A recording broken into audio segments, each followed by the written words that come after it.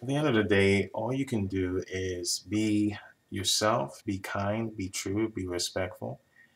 But at the end of the day, a lot of times that may not always be enough. So what can you do to make her unhappy when she's unhappy? If she's an unhappy individual by nature, it may have nothing to do with you. And no, nothing you will do or can do will change that. So one of the best ways to know if you're dealing with an unhappy individual by nature is they're looking at their past relationships. How did they end? Did they end poorly? What about her family situation? Has she come from a relatively decent upbringing, or has there been strife? The types of relationships she has with friends, are those relationships very stable?